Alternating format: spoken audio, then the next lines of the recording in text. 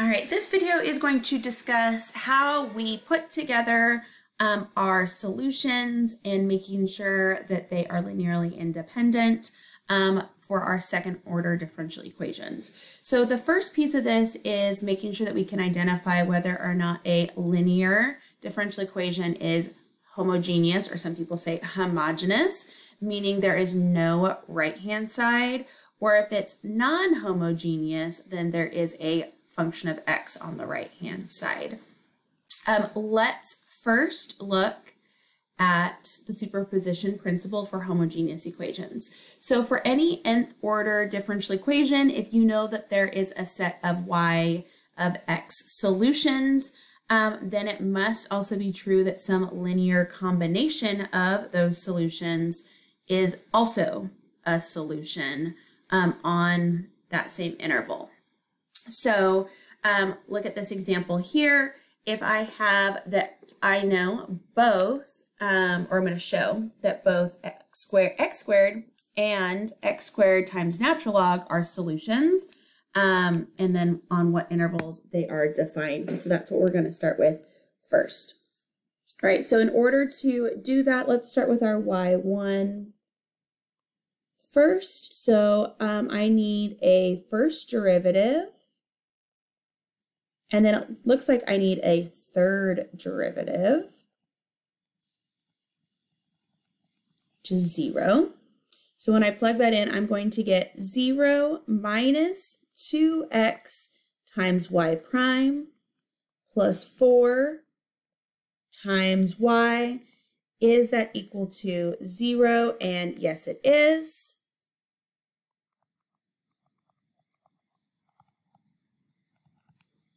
All right, let's take the first derivative. We got to use some product rule here. And let's clean that up. All right, let's take the second derivative.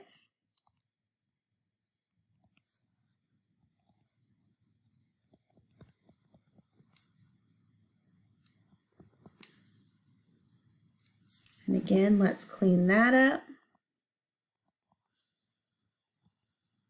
C plus 3. All right, and then I'm going to 2 over x. All right, let's plug that in. So I would have x cubed times 2 over x minus 2x times y prime plus 4y. And I want to make sure that that is equal to 0. All right, well, right here, I'm going to get 2x squared.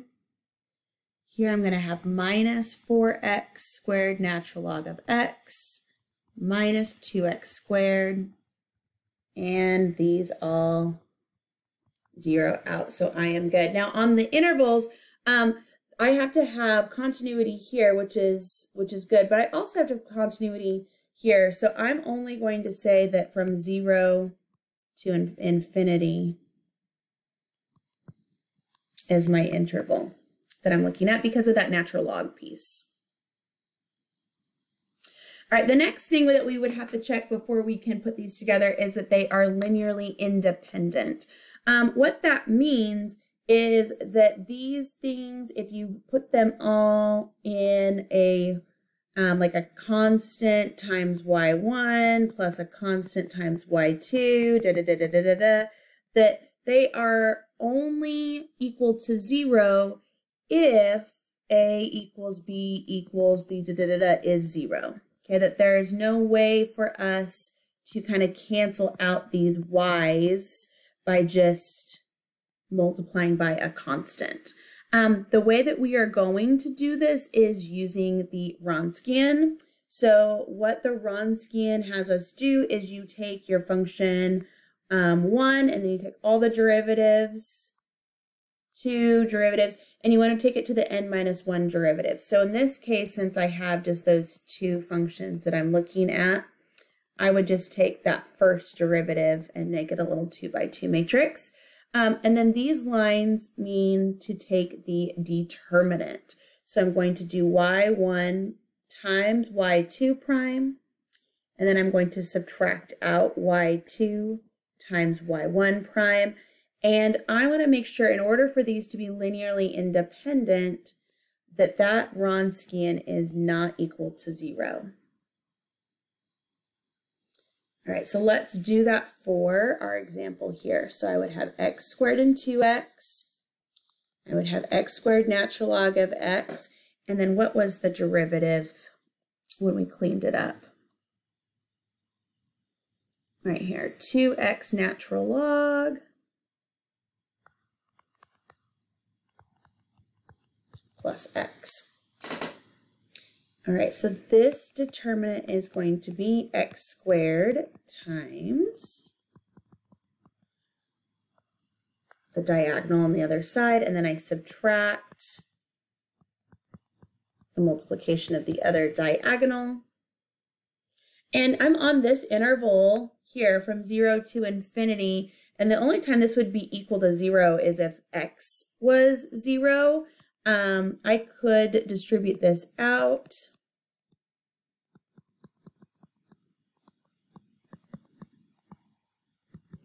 These two terms cancel. Yeah, and I don't have 0 on my interval, so it is not equal to 0 on I. So we're good. So as long as I'm on this interval here, then I'm going to have linearly independent pieces. So this is where the superposition kind of comes into play here. And we're going to make like a super function is the way I like to think of it. So that's what we're going to call the fundamental set, is once you have those linearly independent solutions, that's the fundamental set of solutions. And so just to reiterate, all you need to then do is say, oh, well, if I want to figure out what the solution of this is, and I know both of these are part of that fundamental solution set, then I can just say that this is my general solution here. So I just plug in y1 and y2 with a c1 and c2. Like there is some linear combination of these that is equal to y. And I know that that linear combination is never equal to 0. So I never have that like arbitrary solution of just y equals 0. Like we've had some examples in the past because these two functions are linearly independent from each other. All right, let's look at a non-homogeneous example and talk about what needs to happen. So when I have these pieces here, this y1 to yn, those are all tied to the homogeneous piece. And then this piece here is tied to that non-homogeneous piece, or the right-hand side. Because what's going to happen here is when I plug all of these into whatever my linear thing piece is, right? They're going to be 0 because these are solutions for a homogeneous solution. So then I need to be like, well, I need to then have something on this side. So that's going to fix it for us. All right, so for example, here is a solution, and I just want to show you that we are good to go, that that's the solution for this piece.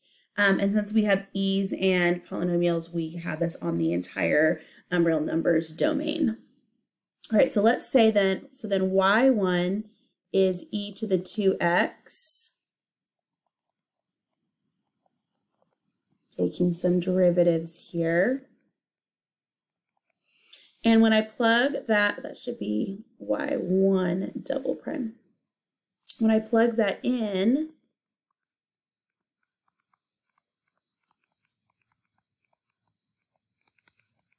I get 0, which I should, because this is going to end up being one of our solutions for the non-homogeneous, the homogeneous side, the left-hand side, meaning that when I plug it in, I get 0.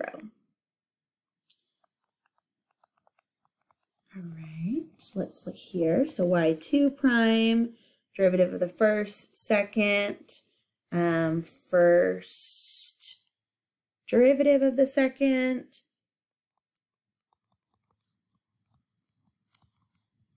And then I gotta do that again.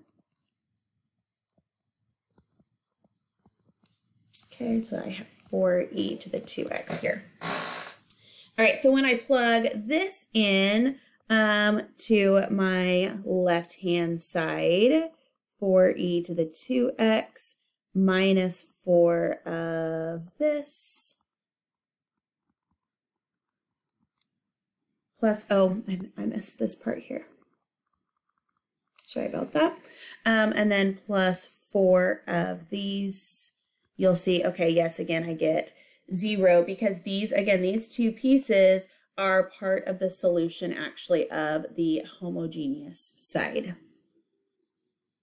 All right, that means that this part that's left over must be this like YP, okay, for the right-hand side piece. So I'm going to just go ahead and call it that.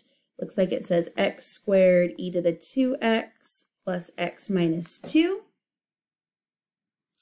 And I want to make sure when I plug that in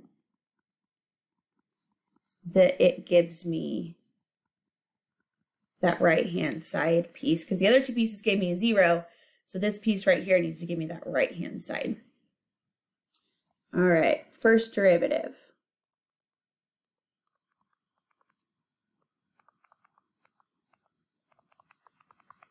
And second derivative.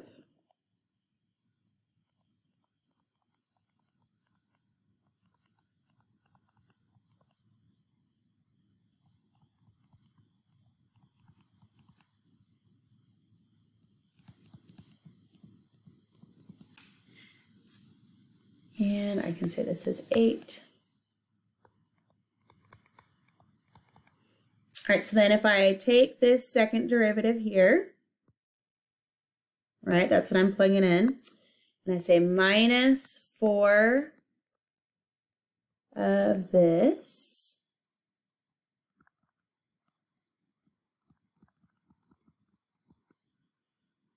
and then plus 4 times y.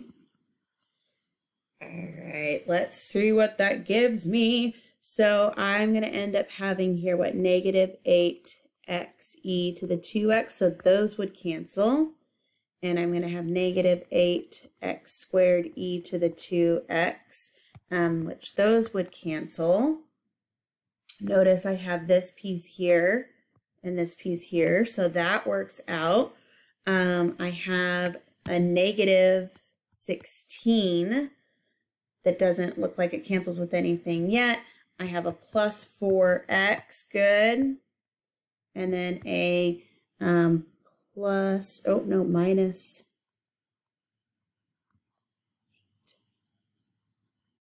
8. Oh, darn it. Okay, this was a 1.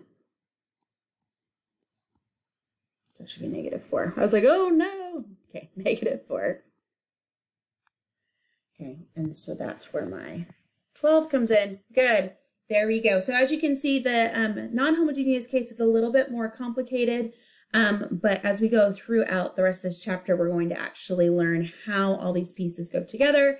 This is just making sure that once you have a solution curve, that you know how to plug it in and verify that it is an actual solution.